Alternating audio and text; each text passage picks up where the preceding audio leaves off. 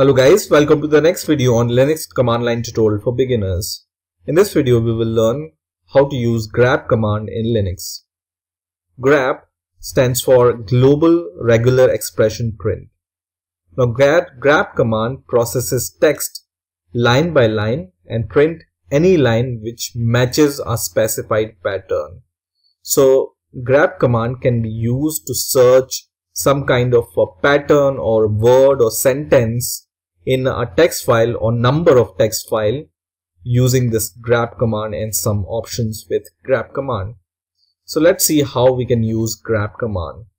So first of all, I need to have for example some file to use this grep command. So I'm going to just change my directory to desktop first of all, and then here I'm going to create a file. So for example, what I'm going to do is I'm going to use man and I'm going to use tar, and I'm going to dump the man page of tar to a file. For example, I'm going to name it as file.txt. okay, and then press enter, which is going to create a file. You can see this file is created, and when I'm going to open this file, it's going to show this kind of man command output for the tar. Right now I can use grep command on this file. So I'm going to clear the terminal first of all, and then let's open this file and let's see what we want to search. For example, so for example, I want to search for this word in this file called options, right? So I can use this command grep and then the pattern which I want to search for example, I want to search for options, right? So I will just write options here and then the name of the file in which I want to search my pattern in. Okay, so grep and then the word I want to search and then the file name, and then press enter, and you can see it has searched the line which are containing the options keyword, right? And when I open this file again, it's going to show us. So you can see this line is containing the options. So this line has this path name also. So you can see this line is printed. And then let's search here in this gedit editor also. And you can see this line also contains two option keyword, which is this line, right? And then we will go down. You can see the options with the capital letter is not searched because this grep command is case sensitive by default, but we can use a flag called I to make it case insensitive, and we are going to see in the next command. But this will not be searched because the grep command is case sensitive, right? We will go a little bit down and hopefully we will see the next options line. So this is the next options line, which is this one, right? So all the line containing options keyword is searched and printed, right? Now I was talking about the case sensitive option, right? So to make the grep command to look for case insensitive word also, so capital or small doesn't matter, you can use I flag with it.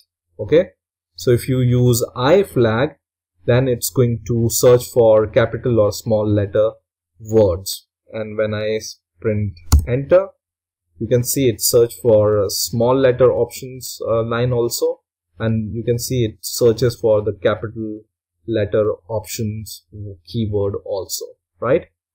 Now for example, I want to print the line number in which this result is appearing. So I want to print the first of all line number and then the result. So I can use the option called for example N. N is for printing the line number, right? I can just remove this I, which is for case insensitiveness, right? And when I print enter, you can see on the line 9 I have this option, then 17 and then 348. So I can prove this by just seeing this. So you can see this is line 9. You can see here line 9 column 29, right? And then next is 17 here. You can see line number, right? So it's showing the correct result to us. Now next is the flag we can use to, for example, we can use multiple keyword here also. So it doesn't it's not necessary that this has to be a word. It can be a sentence also, right? So for example, I will do it once again, and this time instead of options I will just see in the text what I want to search. For example, so I want to search for some options line, okay, not the keyword option, but this sentence, for example, some options.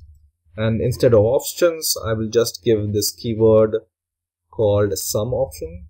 So some options, and then press enter, and it just shows the line which contains this pattern, which is some options. So once again, the line number is 17, as we know, and it searched for this line only.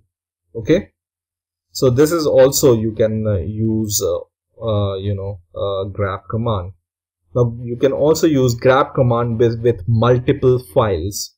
So let me clear the terminal and let me copy this file into different files. So for example, file 2, and then I'm going to create file 3 also, for example, and then file 4 also. Okay, and then I want to search in these all 4 files something. So let's search for this same option in different files. So you can use the same command, grep and -n for line number, and then your pattern or sentence, whatever you want to search, and then the file name. So it can be first file name, and then file 2, for example, and then file 3 if you want to search in file 3, and also file 4 if you want to search in file 4, and then press enter. And now you can see it's giving the name of the file first and then the line number. So file.txt contains this pattern, then file2.txt contains this pattern on this line, then file 3 contains this on this line, and then file 4 also contains on this this pattern on this line, right? Now this command you have to type all the file names, right? This can be made simpler with a wildcard. So instead of writing this, when you use asterisk, it means all the files in this folder, right? So it means file 1, file 2, file 3 and file 4, because these are the files which are there in the desktop folder. So this asterisk means that it's a wildcard, and it means that it's going to search for all the files, and press enter, and it's going to search or give the same result to you. Okay, now sometimes you want to search for the lines, for example, in the inverse manner. So just search for the lines which doesn't contain this pattern, for example, right? So you can use a flag. Let me clear the terminal first of all, and once again use a grep command, and then whenever you use this V flag, it means invert match, which means that all the lines which doesn't contain this pattern, it's going to show these lines. Okay, so it's the invert match. Okay, and let me just use only one file for now, file.txt, and then press enter. So it's showing all the line which doesn't contain this word which we are searching for. Let me also show the line number also. So with N, I'm going to show the line number. So it's only showing the lines which doesn't contain this keyword, which is some options, right? So you can verify from here. This terminal is not printing all the lines, right? But when you verify it, it's not going to show you the line number 17, because this contains this pattern which we are searching for. Okay, so there are many flags and options which you can use with grep command. I just wanted to give you the introduction to grep command. So go ahead and just use grep -h.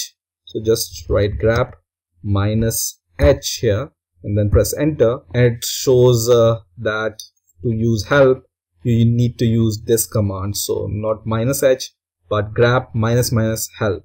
Okay, so just use this --help, and then it's going to show you all the flags and options which you can use with the grep command. So I hope you enjoyed this video. Please rate, comment, subscribe, and bye for now.